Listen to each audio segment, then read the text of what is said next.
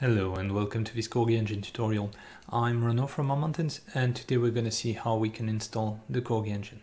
So the first thing you want to do is bring up Unity Hub, click on New to create a new project, name that however you want, put it in the location that you want. I would suggest to stick to 3D, but you can of course create something with HDRP or LWRP. Just know that the demos are created for 3D. The engine itself will run on whatever RP you want. It doesn't focus on rendering anyway, so it will work everywhere. So we'll stick to 3D. We've selected our name, our location, we click on create, and then we wait.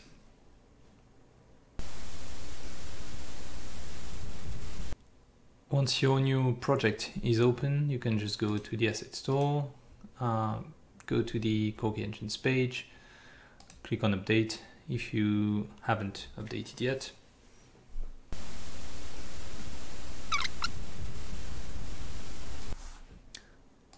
At some point this will bring up this window. You can just leave everything checked and click on import here.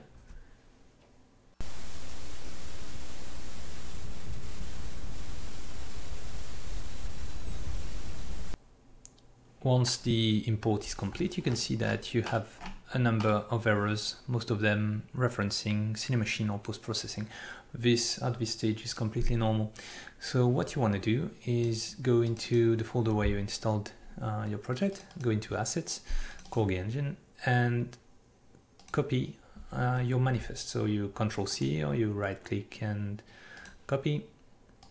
And you want to go back to this, so the root of your folder, and you go into packages, and then you paste, replace the file, go back into Unity, let that thing resolve itself.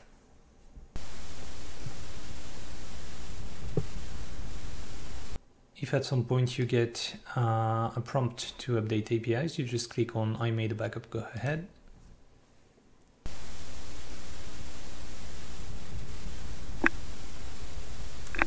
And once import is finished, you can see you don't have errors anymore. You can clear the remaining ones. They are just Unity telling you it fixed a bunch of stuff.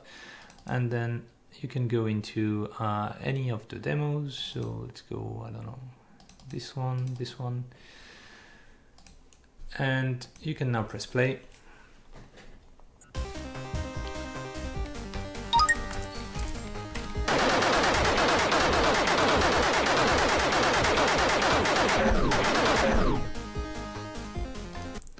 And you can now enjoy the Corgi Engine. So this is the easiest way to install the Corgi Engine. It might get trickier if you decide to, for example, install the Corgi Engine on a version that is not yet supported by the engine. So to know what version is supported, you can just go to the engine's website, corgiengine.moremountains.com. You go to releases. There you can see all the releases to this date. And if you click on the last one, for example, 6.0, you can see it requires Unity 2019.2.1 F1 or more. If you go with Unity 2019.3, it may ask you to update your packages or to install them manually. So it's actually quite easy. All you have to do is go into Window, Package Manager, and there you'll have a bunch of packages to install.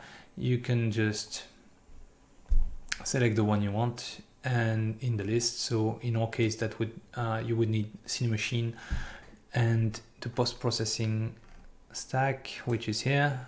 So right now they are installed, of course, but if you decide to install them manually, you will have an install button right here, and you just have to click it.